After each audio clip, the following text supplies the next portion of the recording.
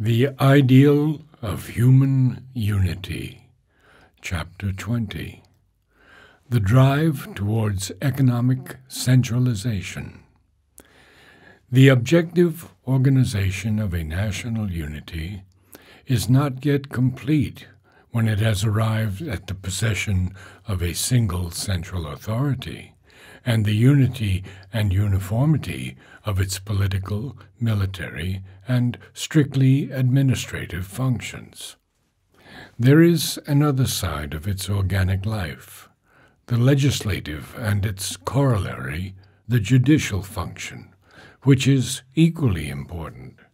The exercise of legislative power becomes eventually, indeed, although it was not always, the characteristic sign of the sovereign.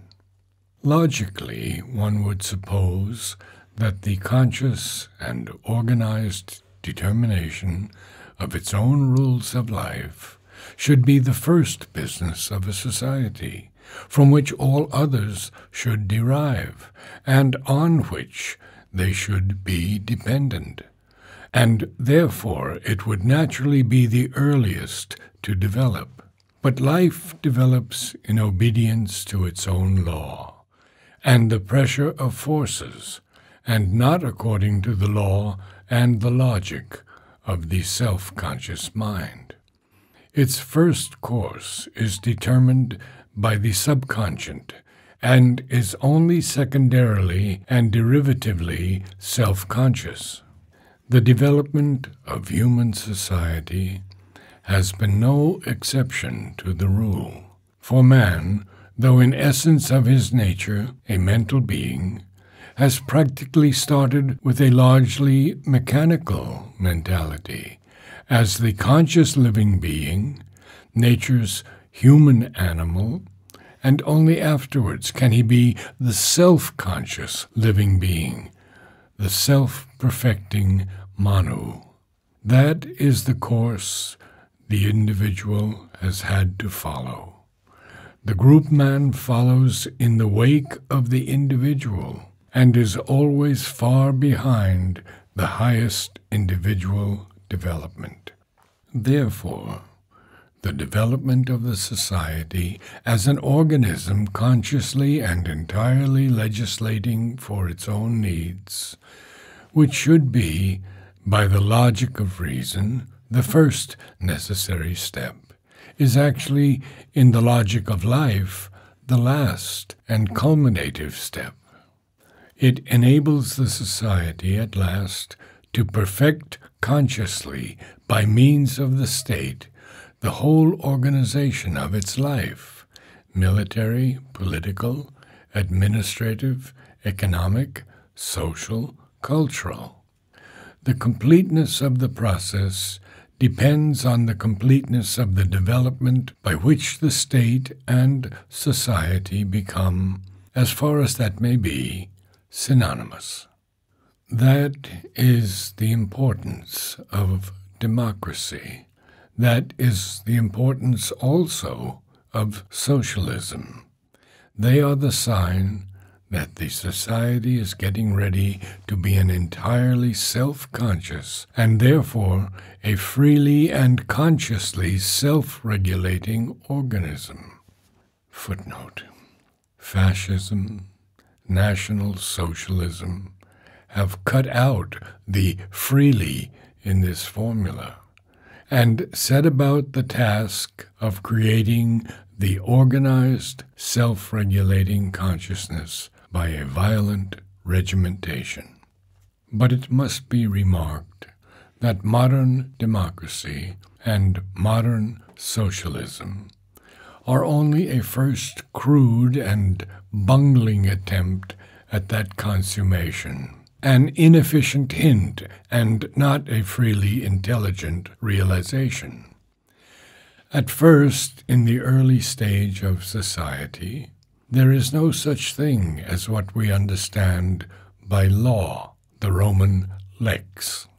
There are only a mass of binding habits, nomoi, mores, achara, determined by the inner nature of the group man, and according to the action upon it of the forces and the necessities of his environment. They become instituta, things that acquire a fixed and formal status, institutions, and crystallize into laws. Moreover, they embrace the whole life of the society. There is no distinction between the political and administrative, the social and the religious law. These not only all meet in one system, but run inextricably into and are determined by each other.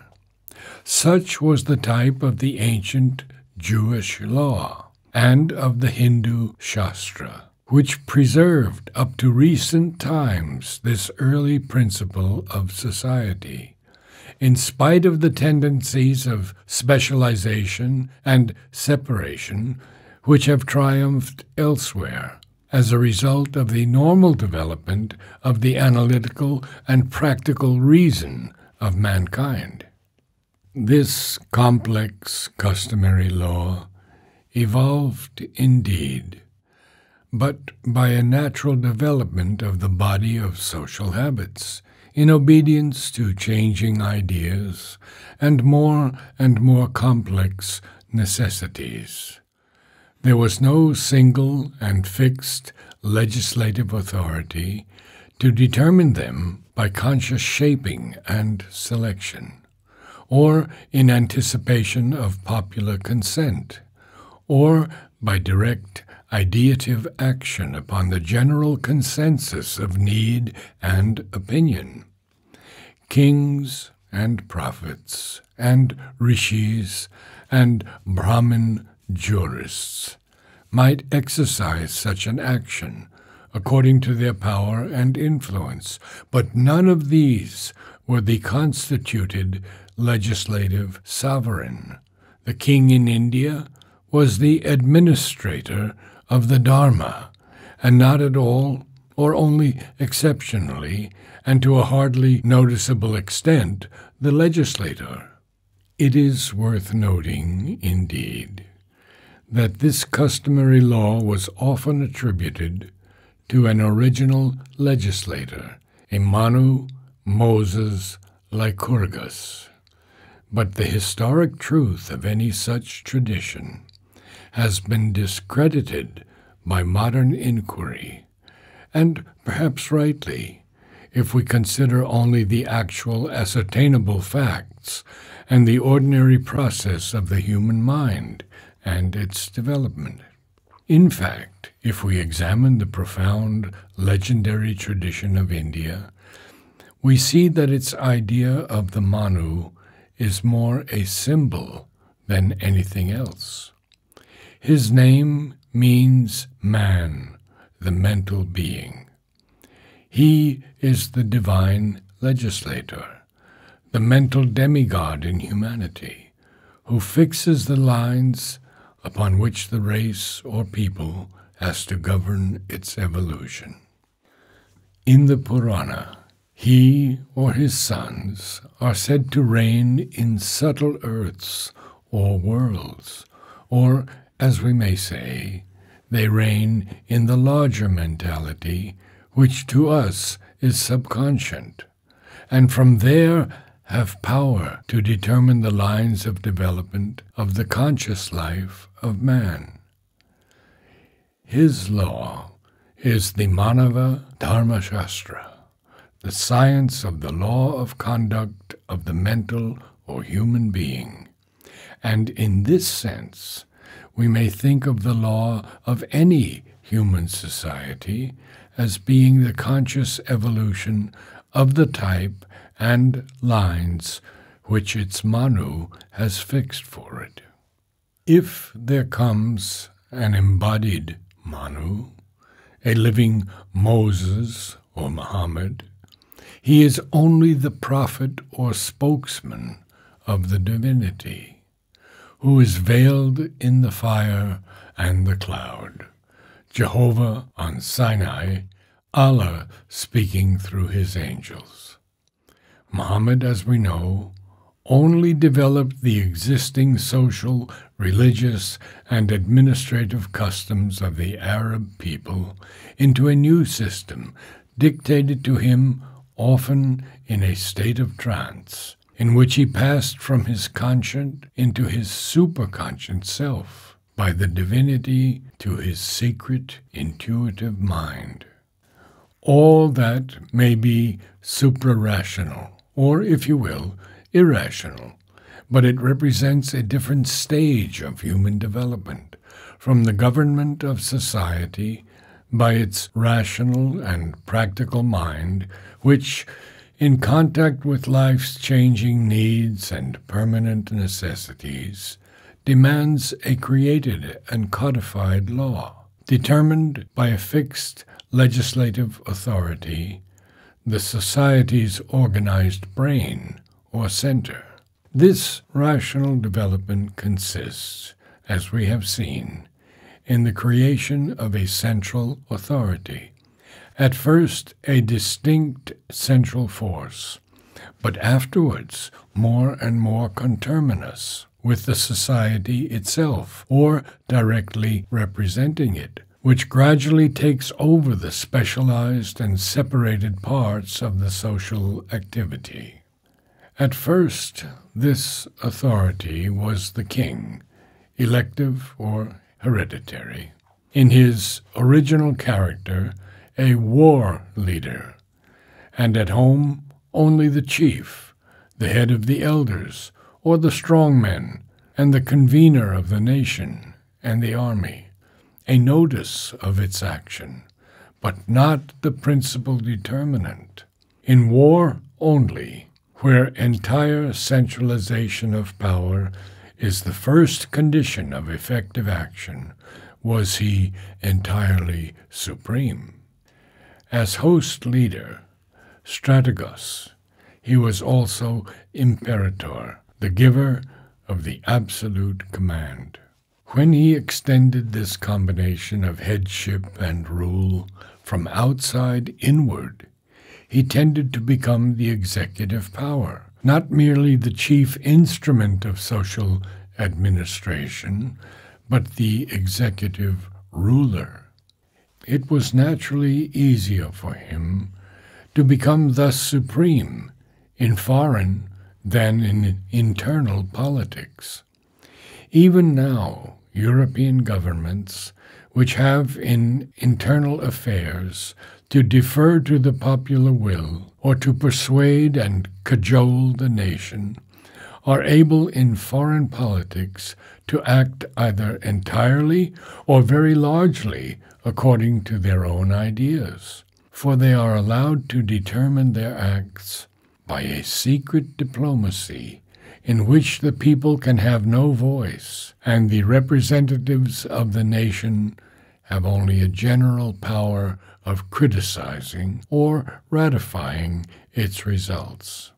Their action in foreign politics is nominal, or at any rate restricted to a minimum, since they cannot prevent secret arrangements and treaties. Even to such as are made early public, they can only withhold their ratification, at the risk of destroying the sureness and continuity, the necessary uniformity of the external action of the nation, and thus destroying, too, the confidence of foreign governments, without which negotiations cannot be conducted, nor stable alliances and combinations formed. Nor can they really withhold their sanction in a crisis, whether for war or peace, at the only moment when they are effectively consulted, the last hour, or rather the last minute, when either has become inevitable.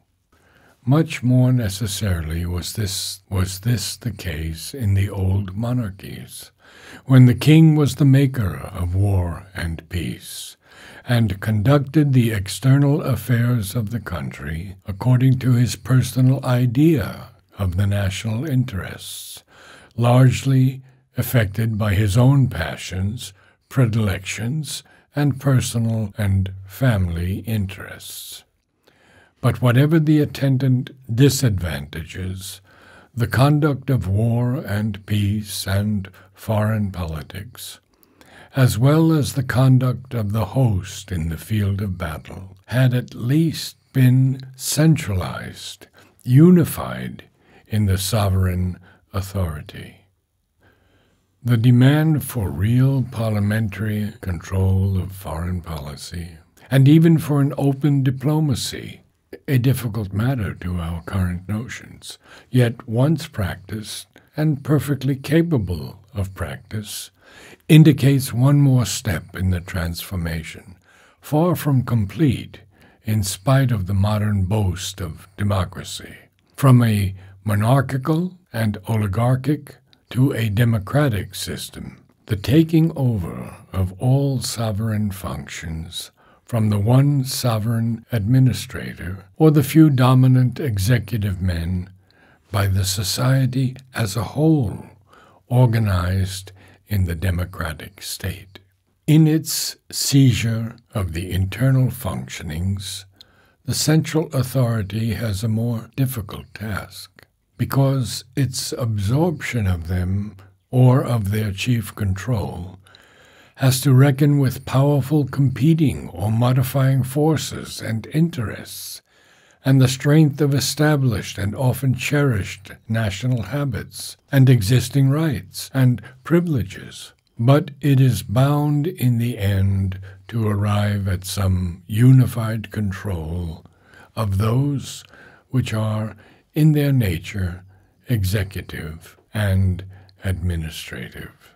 This administrative side of the national organization has three principal parts: financial, executive proper, and judicial. The financial power carries with it the control of the public purse and the expenditure of the wealth contributed by the society for national purposes. And it is evident that this must pass into the hands of whatever authority has taken up the business of organizing and making efficient the united action of the community. But that authority, in its impulse towards an undivided and uncontrolled gestation, a complete unification of powers, must naturally desire not only to determine the expenditure according to its own free will, but to determine also the contributions of the society to the public purse, both in its amount and in its repartition over the individuals and classes who constitute the nation. Monarchy, in its impulse towards a despotic centrality, has always sought to engross and struggled to retain this power. For the control over the purse of the nation is the most important sign and the most effective element of real sovereignty, more essential perhaps than the control over life and limb. In the most despotic regimes, this control is absolute and extends to the power of confiscation and despoliation otherwise than by judicial procedure. On the other hand, a ruler who has to bargain with his subjects over the amount of their contribution and the methods of taxation is at once hedged in his sovereignty, and is not, in fact, the sole and entire sovereign.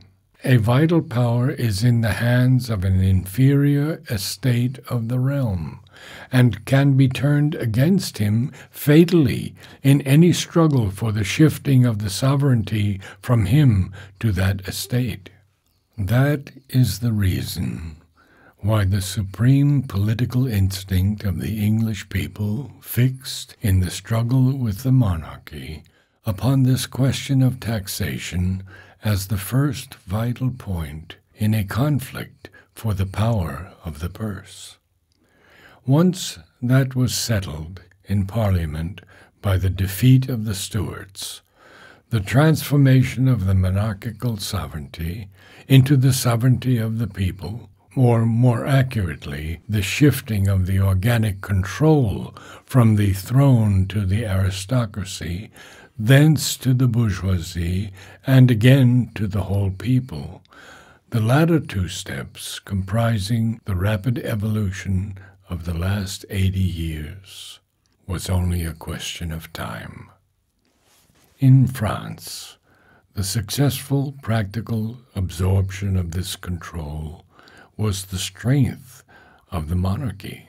It was its inability to manage with justice and economy the public purse, its unwillingness to tax the enormous riches of the aristocracy and clergy, as against the crushing taxation on the people, and the consequent necessity of deferring again to the nation which provided the opportunity for the revolution.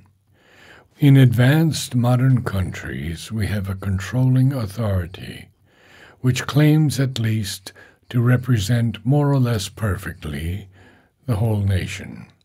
Individuals and classes have to submit because there is no appeal from the will of the whole society.